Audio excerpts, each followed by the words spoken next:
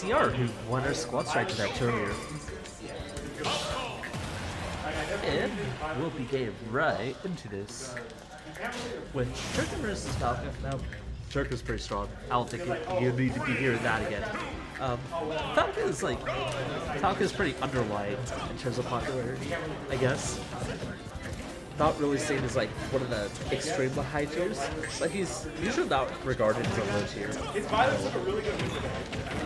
Joker applied a lot of pressure and put him off stage early. It's good, but back on the stage now.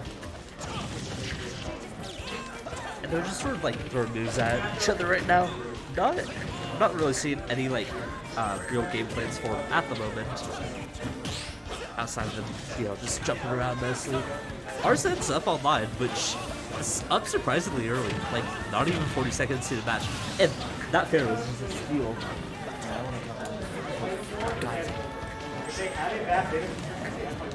The game sound is lagging behind. Yeah, I noticed that too, but I'm not exactly sure how to fix it. I'll tell someone when they come back. Anyways, seems like, yeah, so the Joker took the stock and Arsen's down again, but that's fine. Falco applying some pressure. And Joker's trying to find his footing, but he's not able to make it back onto the stage. Just, you know, game punish every time he tries to land. Back onto the stage, so back into neutral. And we'll have to see where we go from here.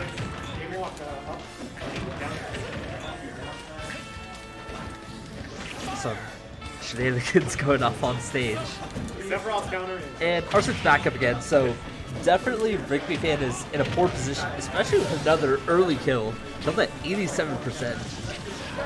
Now, and Joker's living on at 170. Most of Falco's strong moves will kill here, like in that up throw. But he still has a lot of work to catch back up, being a full stock behind from now. And I think he needs to play more patiently around Arsen just because he's just like losing his stock every time it comes up. And probably be like more careful about what moves he's selecting and not get punished as often. When you're this far behind, you definitely want to be saving on percent if you aren't like constantly winning neutral, for example, just because like you want to be able to maintain any lead that you have going to the next match. And as we just see, like Joker backer just stuffs out Falco, and CR takes the first match. So we'll go ahead and update that.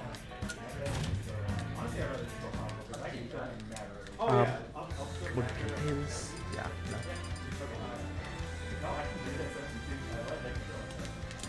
no. Both the hosts are playing the matches right now, so won't be able to report the audio probably yet. But we are good to Fountain Dreams. Now, one of the unique things about the rule set that we're running here is that we're actually running a hazards rule set, which means that, first off, Smashville and Town City have moving platforms. The Smashville platform moves from side to side, maybe going off against the ledge a little bit. And in Town City, when you get to the tri-plat, the platform in the middle moves up and down, which is one of the biggest differences. But we are also running, I believe, Fountain of Dreams, which is the only other stage that's really affected by hazards on, if I believe. By the way, the audio is a bit delayed. Yeah. It's pulled, right? Yes, I believe so. So yeah, you gotta update like Right, sorry. No, you're good, Anyways, getting back into the match, he swaps to Ridley, which, you know, if he's more comfortable with Ridley, that's fine. But this isn't exactly a choice that I would have went for immediately. Let me go ahead and swap that around too. Green skin. He already took his stock. I looked down for 1 second. What just happened? Did he get gimped? Not sure. But Ridley's putting some pressure off against Joker off stage. Just not really doing much when he's off stage. He's gonna keep it off the stage, you know, checking where he's landing and reading the rolls. But he's not doing a good job of, like, you know, putting the pressure on when he's off the stage. And that counter, the tech though. Gonna be bouncing back and forth here with Arsen online.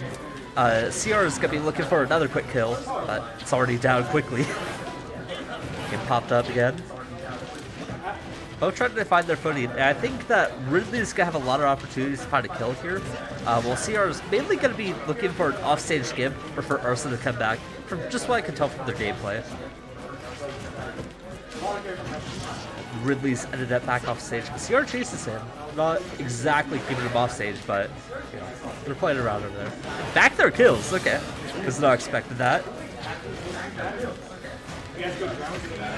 He's not, like I said, they're not really doing a great job of going off stage and pressuring. They're not committing hard enough. They're staying pretty close to the stage, which is fine because it always gives them like a reliable way out. They can just be back to the ledge, be safe. So even if they aren't gaining advantage, they're at least like not losing anything hard.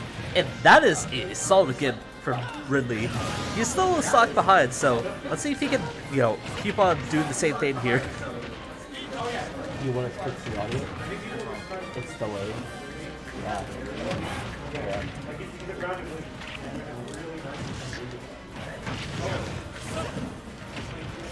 Not sure if there's a great way to fix that. Got it. We'll be fixing the audio after the match. And that down smash almost kills Joker. And his Arsen's back offline again, which means he's got to find, like I said, another way to try to get the kill here. And a back air will seal the deal here. Or not. That screen right there always beats me. You never know. Like I said, one of the things that the Ridley hasn't been able to do super well, and let's say like CR's been a little bit better at this, is that Ridley has been, or they haven't been very good at pressuring people off the stage. The most that we've seen from Ridley is when he's able to fully charge his neutral B, and as you saw the one time that actually worked, they actually completely give Joker.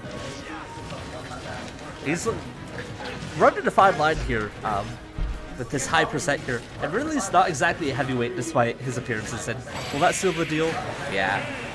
And good job to CR for winning the set 2-0. There we go.